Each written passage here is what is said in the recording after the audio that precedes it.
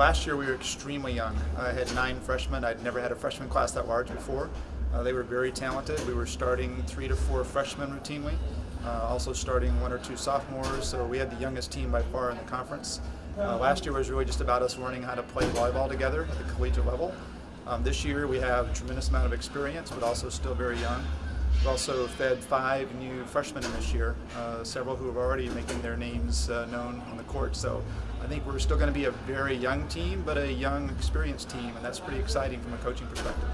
We're all really capable of playing and performing to our standards, which is really exciting because rather than having 7 people start, we can have like 12 or 15 people that we could throw out on the court that'll represent us really well. And we're really motivated this season, I could tell.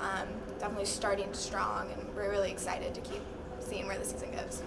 We brought in a lot of really good talent this year in our freshmen, and even the returners have really stepped up their game. We have a really long preseason, and so we're really utilizing the time we have and getting a lot of really important work done, and just seeing how dedicated everyone is to improving and learning the new systems. I feel a difference. Coming forward, I think it's just this new dedication and new work ethic that makes it just feels different. It feels great. Fundamentals have to be sound. We always expect ourselves to be a very good passing and serving team, so we're trying to get those pieces in place as well as just sort of our game flow patterns. We think we have the ability to be a really dynamic offensive team, and so we're really trying to build the pieces that will allow us to do that in the future.